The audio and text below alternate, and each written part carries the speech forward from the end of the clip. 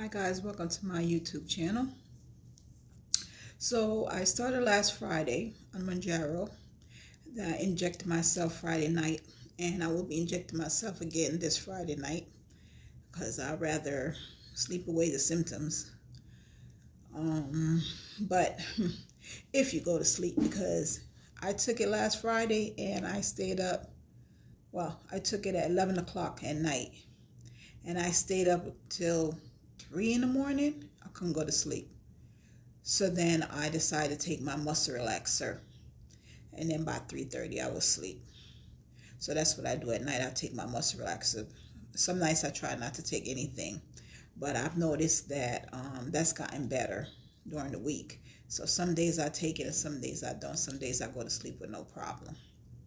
But some things that you should have on hand when you start this mounjaro journey is laxatives, because you are going to be constipated. Well, some of you are going to be constipated. Some of you are not going to be able to stop going to the bathroom. And nausea. Some people are going to be nauseous. I bought some. I did have nauseous. I bought ahead of time. I bought some Prego candies, which is for morning sickness, from Amazon. And that helped a lot. So I keep those in my car. I keep them at work. I have them upstairs in my house. I have them downstairs in the living room, wherever I'm at. That candy is there, just in case I start feeling nauseous. But I noticed that if you start feeling nauseous, it's because you need to drink water or you need to eat something or both. So that's what I do. When I start feeling nauseous, I grab that candy, and then sometimes I just say, okay, when last time I ate, and then I go ahead and I eat some protein or something. So I definitely have on hand laxatives. I'm reading from a little paperwork that I wrote right here. Water, water, water. That's another thing. Water, water, water, and more water.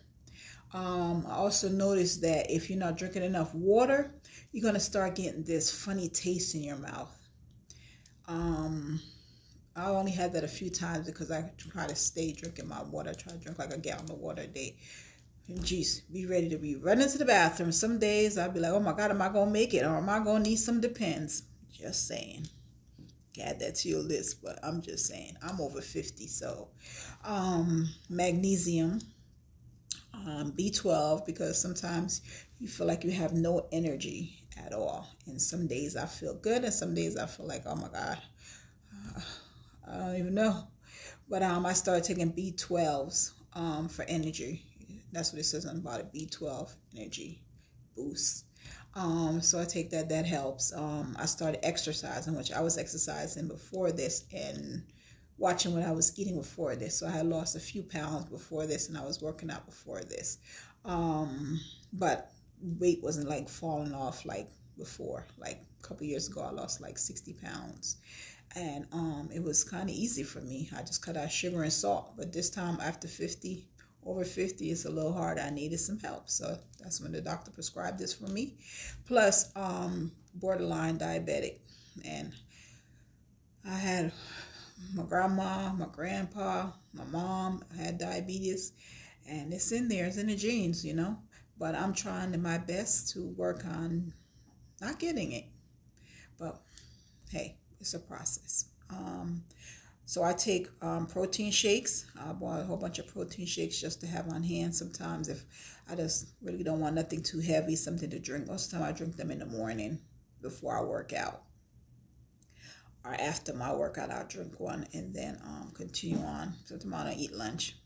Then I have dinner.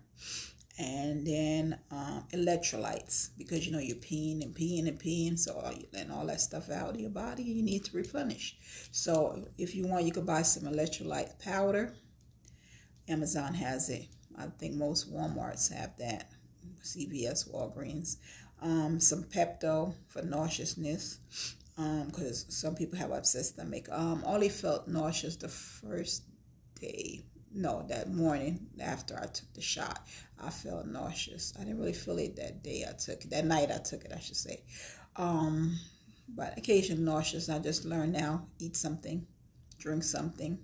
Like I said, Water, water, water, water. I can't say that enough. Water, water, water, water is so important. And that's about it. That's my update from last Friday to this Friday. That's a week. So in total, I lost 3 pounds. Hey, I'll take it. And then the craziest thing, these pants that I have that I wear to work, and I usually wear like a 40 in men's. And then I was like, my husband washed the laundry today, and I did all my uniforms he washed that were like a 40, so they weren't dried in time. So I was like, oh my God, what I'm gonna wear? Everything is wet and I gotta go. And so I said, well, you know what, let me go back to them old pair of pants when I had lost a whole bunch of weight that I was wearing, which is a 38. And so I put them on. Oh my God, I was shocked. They fit. I mean, they were tight and snugged, so I don't like to wear them when they tight and snug. I like my clothes to be a little loose. But anyway, I put them pants on, and guys, I'm not lying to you. My belt buckle, because I have to wear a belt at work, and usually I'm like 2 notches from the last 2. And guess what? I literally have my belt right now on 2 notches, always to the end. I'm going to show you. Hold on, so you can see. Hold on, guys.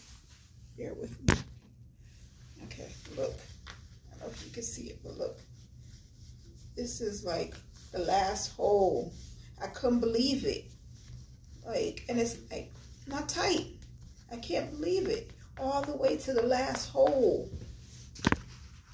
I was in disbelief and shock. So I guess I must have lost some inches.